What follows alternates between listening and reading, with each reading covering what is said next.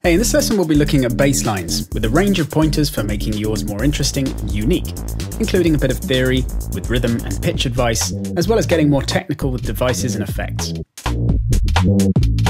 I'll be working with a few different Loopmasters bass samples here.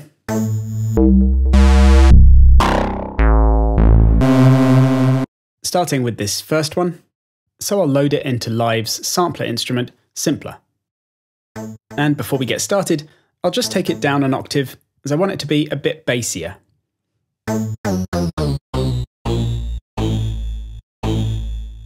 The problem with doing this, however, is it loses all of the punch at the start of the note.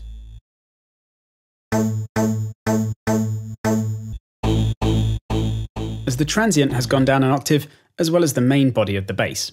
So a quick fix for that is to add some filter enveloping, which I do simply by bringing down the filter cutoff to roll off the top end, and then increasing the filter envelope amount.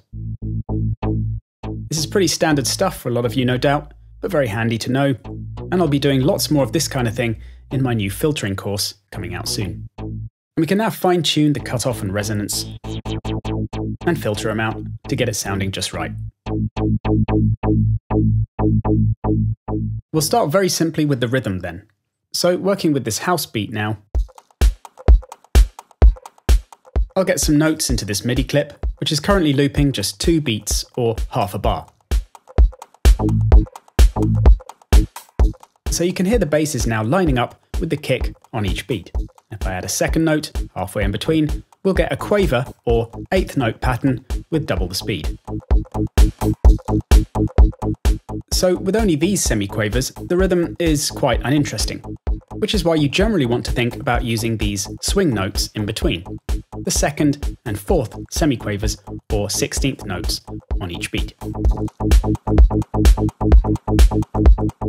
So the rhythm is much more interesting now, but the constant misalignment of notes is a bit disconcerting.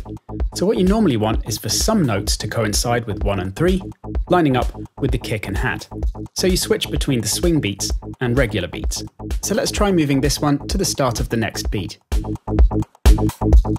And if that's a bit hectic, we could drag out the note so it's just 1 there, and extend the first one across the rest of that beat as well.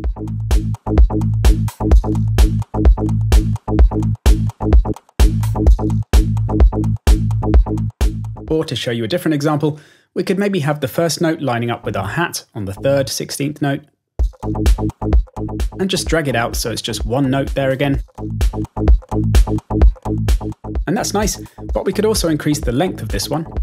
And a good thing about this is that the kick is left entirely on its own, so you won't have to worry about any conflicts between the kick and bass, although these can be sorted with sidechaining, of course. So this first technique is to try alternating between 16th notes 1 and 3 and 2 and 4 on consecutive beats to make your rhythm more engaging. Next up, once we've got a nice 2-beat pattern, we might want to add a bit of variation to it. So with this next sample now, and again you can see my pattern is using 16th notes 2 and 4 on the first beat, and then 3 on the second. So now we'll double it up to the full bar with the duplicate switch. Just to make it a bit more interesting though, I'm going to try making some different changes to it. Now the simplest can sometimes be the best here, as we might want to keep the groove basically intact. So you could try just changing the length of a note. Or if that's a bit short, we could extend it slightly. So just that simple change adds a nice bit of variation to the groove. Another thing you could try is to remove a note somewhere, but we haven't got that many to work with. So in this case, I'll try adding one. The 2 biggest gaps here are on beats 2 and 4. So I could try adding something on the semiquaver before the last one. And again, if it's a bit much, I could reduce the length. And it's quite a cool effect if you make it really brief. So we just get the very start. Bringing down the velocity so it's a bit quieter can also be good. As well as velocity, you could also try different octaves. So we could take it down an octave.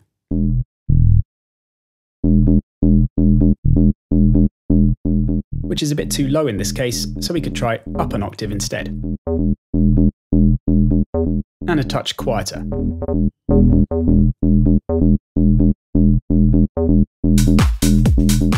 And we could also try the note before up an octave as well.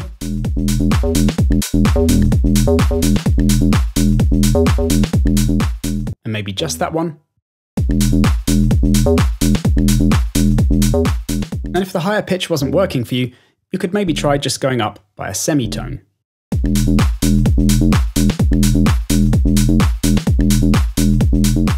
We'll look more at different note choices and music theory with the next sample, but for now, this small semitone shift is working well. And it could also work on that last note. And once again, we could double up the phrase, and then mix up the notes that go up in the pattern for even more variety.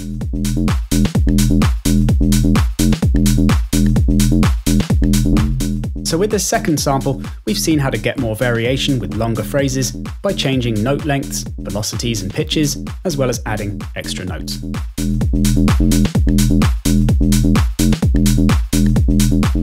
To watch the remainder of this tutorial, as well as get hold of all the bass samples and MIDI patterns, become a Producertech member by signing up for the free 14-day trial.